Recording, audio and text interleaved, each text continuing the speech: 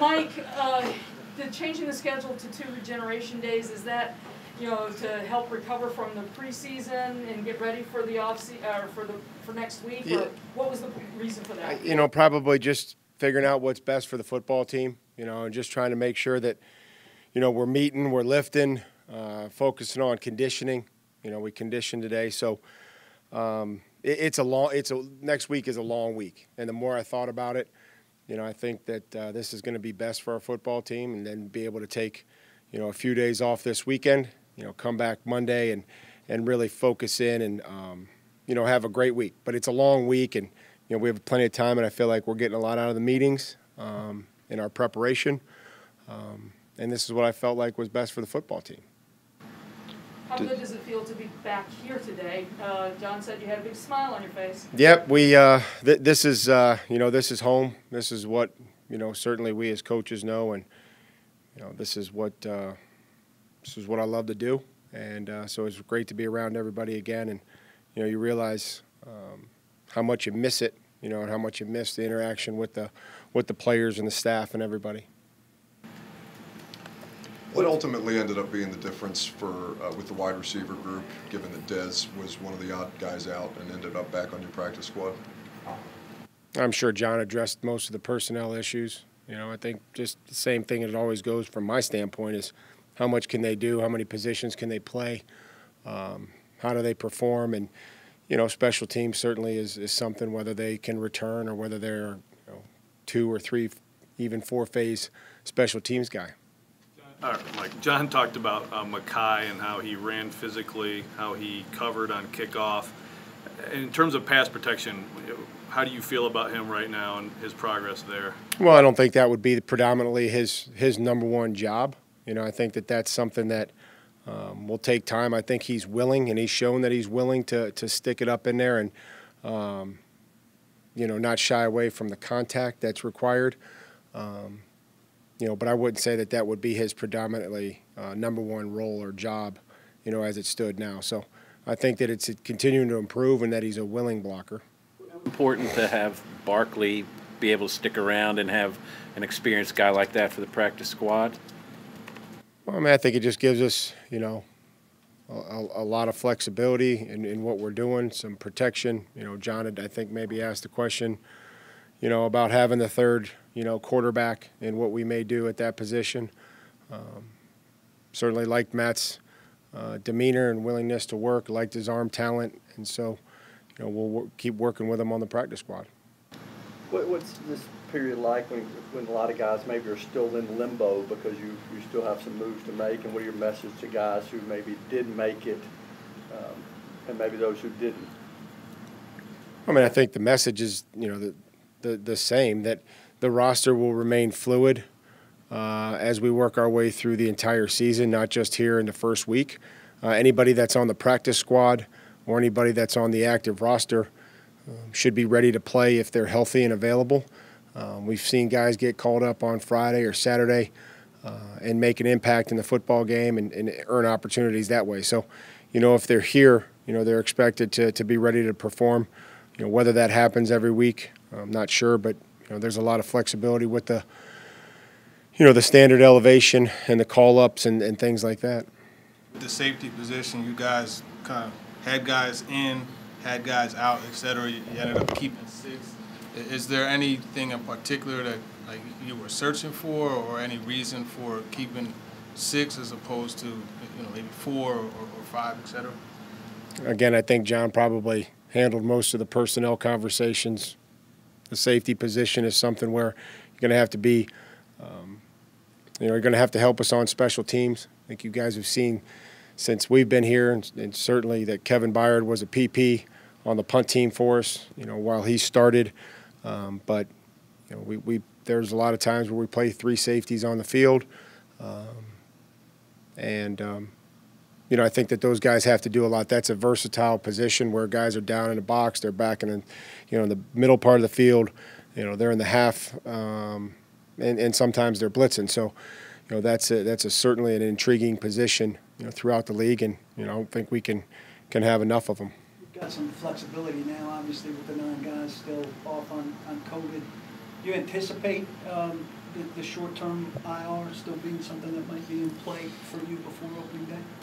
I think so. I think that that's something that we have. We'll have to see who's going to be available. And those are conversations that we have with Todd and, John and myself on who's going to be available at what part in time of the season. And, I think that those things are going to have to happen. I mean, some of those moves are going to have to happen. I don't know which one specifically, but, you're going to have to make room for guys that are coming off of, COVID. The move to cut Barkley, I guess, are you confident that Ryan is returning almost immediately from COVID? And I guess overall, are there other players too that are expected to return? I think we're hopeful that this will be a positive next few days for us in that regard. Is the Arizona game plan done at this point, or do you go through a typical week in terms of that sort of process next week then too? Well, it's not done. I mean, I think that it's, we're focusing on bits and pieces of it, and then we'll be well ahead of, where we would be on a normal week. But you only have a few preseason games to go on, and, obviously whatever they played last year, knowing that there's going to be different looks on all three phases. So I think you have to be careful doing too much, early in the season. You have to go out there and let these guys let their base rules and fundamentals take over, sit there and say, hey, this is what you're going to get, because I don't think anybody knows exactly what you're going to get. We can try to narrow it down for them and understand the concepts that they may see, but to say 100% or 90% like you're going to get this, there's just not enough evidence of that on film. So, the going back to the game plan, it's in. I wouldn't say it's entirely in, but we'll work our way through, how much we give the players each day.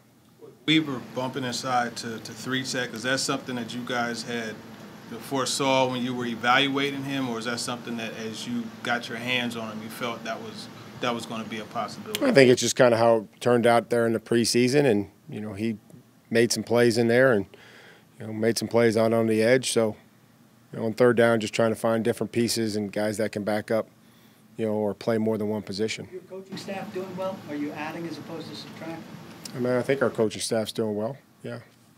You've been through preseasons as a player plenty of times, and how important did you find it as a player was it to get into some games before having to play for real in the regular season? I think it depends on the year, Gentry. I think that there's a level to preparation that probably needs to happen as far as just a mindset, that it's not just a practice and you're going out there to try to accomplish something, whether that be 15 plays, 20 plays, or as some younger players, or when I was a younger player, 50 plays and, all the special teams. So, without knowing who that you're referencing, I still think that it's important, and again, there's a lot of factors that go into, guys that we've played here in the past or even this year during the preseason. What was your experience like, Mike, during this quarantine? Were you pretty much just basement guy, and also, I guess, did your family manage to escape the COVID situation? Everybody's fine. Jen's good, the kids are good. Basement was where I pretty much hung out. That's it. Easy to do, meetings, Zooms, that kind of stuff.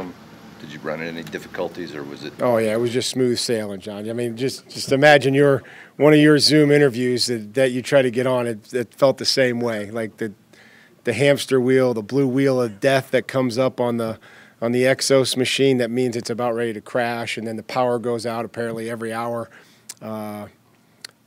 Down Hillsborough Pike. So those are a lot of things that we dealt with. You mentioned guys on the practice squad need to always be ready because you can get called up on Friday, play on a Sunday. What would Des Fitzpatrick, where does he need to grow for him to be ready for one of those opportunities? Well, I mean, I think that, we've had conversations with Des, and, just the consistency, the willingness to play without the football in your hand. That's what you're going to have to do to play receiver, is to be able to go and do things without the football in your hand. and also then be really good when you're running routes and catching the football. So, you know, we've had conversations with Dez. We'll continue to have conversations, continue to coach him, and you know, we'll see where it all goes as the season unfolds. Blocking, play receiver without the ball in your hand. I mean, everything that you could do without the football in your hand. You know, running great routes, being, you know, there's times where we ask guys to, you know, for lack of a better term, you know, smoke it through the middle of the field, right? Because now, you know, they have to respect you, they have to honor you, which then could open up other routes, intermediate routes. That would be a way that you would play better, you know, without the ball in your hand, or, you know, you have to clear something out, or you have to be able to run a route to rub or open up things, and then as well as blocking. You kind of touched on the Cardinals. What kind of challenge do they present to you as a week one opponent, maybe on each side of the ball? Well, I think that they're obviously talented. You know, they have a dynamic quarterback that you know, can go 80 yards. You know, I saw, you know, 3rd down and 17. You know, he scrambles for a 1st down. He goes, you know, 70 yards against Carolina, 70-some or whatever it was. Pulls it in the red zone, 20-yard touchdowns. You know, he slides. He makes you miss. Strong arm. You know, strong. I think that was the thing that shocked me the most was how strong his arm is. You know, very willing to throw outward breaking routes across the field. 2 good tailbacks. You know, obviously Hopkins. You know, our familiarity with him, A.J. Green. You know, the inside receivers, ones that they have coming back, and you know, they've got some new pieces. They've got a center that I've got a lot of respect for, who's been a great player for a lot of years. Got a lot of length on defense, you know, on the edges, and then they've added, you know, a lot of length inside, you know, with Collins and Simmons. So, you know, certainly Budda Baker is a very disruptive player from anywhere on the field. You know, we could go all the way down and through the roster, but talented and a lot of length on defense that we'll have to deal with, you know, when we try to, you know, either run or try to throw the football. Challenge for Todd, whoever you have, will have the fullest cast of characters that you've had on offense, calling plays for that group for the first time, as opposed to live periods of preseason that you've had.